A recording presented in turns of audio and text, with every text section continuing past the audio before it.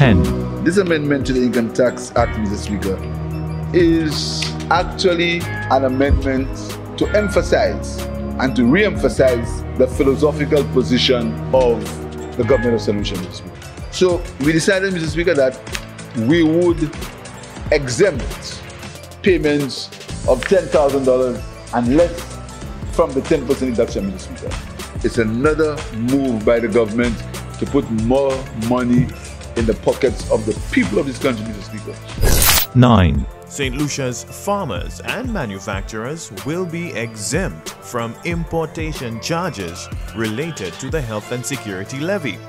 To ensure that the manufacturing sector and the agriculture sector do not pay health and security levy on the imported raw materials. To ensure that the manufacturing sector does not pay the health and security levy on the raw materials and the packaging material similar to the agriculture sector. The cost of packaging products, raw materials, and agricultural inputs will not attract the levy to keep production and manufacturing costs down for suppliers and retail prices lowered for consumers. 8. The formal handing over ceremony of the fisheries facility in Soufrière marked a significant moment as the government of St. Lucia and the Soufrière Fishermen's Cooperative Society Limited signed a memorandum of understanding to provide a sustainable framework for the effective management of the Soufrière facility. JICA has been promoting the involvement of communities and fishers organizations such as cooperative in the management of coastal and marine resources. I wish to express sincere thanks to the government and people of Japan for their immeasurable support towards the social and economic development of our beautiful country and look forward to a stronger cordial relation in the future. 7. Prime Minister Honorable Philip J. Pierre and Investment Minister Honorable Dr. Ernest Hilaire, on behalf of the government of St. Lucia, signed a landmark development agreement with Global Port Holdings, GPH. And we have to find ways to allow you to make the return on your investment, but you also have to find ways to make the people benefit. There can be no agreement that doesn't involve the people of the country where the people will benefit. And I really thank you for understanding that. It's all locals. If we can't find the human resources local, we take it, we train them, and we bring them back. So that's our policy. Included also is the removal of the old customs building and a rationalization of that area there. Another exciting addition for me is the boardwalk that will be built from the Vendors Arcade to the Sanssouci Bridge. I think it would create a whole new added experience for cruise passengers. I want to say thank you to the chairman of GPH for agreeing to include Soufrière in this project. I want to thank the Honorable Prime Minister for agreeing, because if he didn't agree, then the project would not have taken place, for agreeing to include Port Soufrière in this development. 6.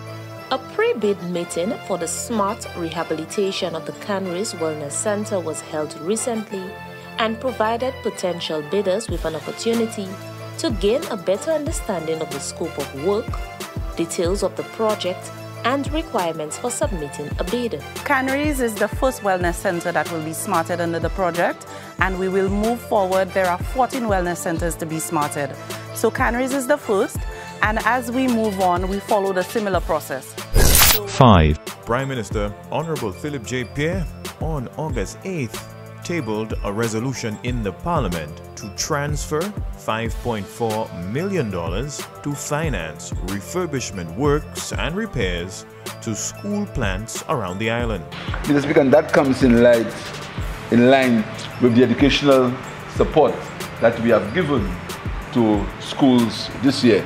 And every member of Parliament got an allowance so could help in the education to buy education supplies for students going to the constituency. And I stress every member of Parliament, Mr. Speaker, every member of Parliament. 4. I have not not been happy with the mathematics results. And I know a lot of things have been done. I know that because I speak to my colleagues in the ministry. A lot of my ex-students teach, so I know the things that they have done. And so I came up with this idea. Why don't we have a mathematics camp? And for 2 weeks for students, 1 week for teachers, because I believe the teachers also need to get trained into best practices. The students themselves need to get that motivation to succeed and to address those problem areas, and also rope in the parents. 3. Residents and environs of Crown lands are being placed on firmer footing to not only access their homes, but to allow for easier access to medical and other essential services, as well as being able to realize their economic ambitions. People of Crown lands have expressed, they have shown patience, they have waited. So today it's really to say thanks to the people of Crown lands for waiting so long for something that is needed for anybody in St. Lucia. 2. So I am Steve Lewis, your friendly neighborhood Olympian. And every morning I have this affirmation I want to share with you. Every day I rise, I am energized with the strength and courage to accomplish all of my goals, and the compassion and the willingness to inspire and to help others. 1. The Ministry of Youth Development and Sports will observe Saturday, August 12, 2023 as International Youth Day, as designated by the United Nations, with a major celebration on the Derek Walcott Square. Our youth will be showcasing their business ideas. You know, there are a number of entrepreneurs out there who don't get the opportunity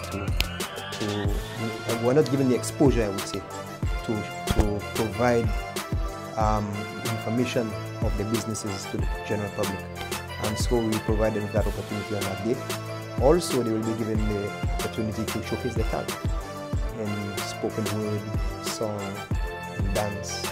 And we have invited a number of well-known, performers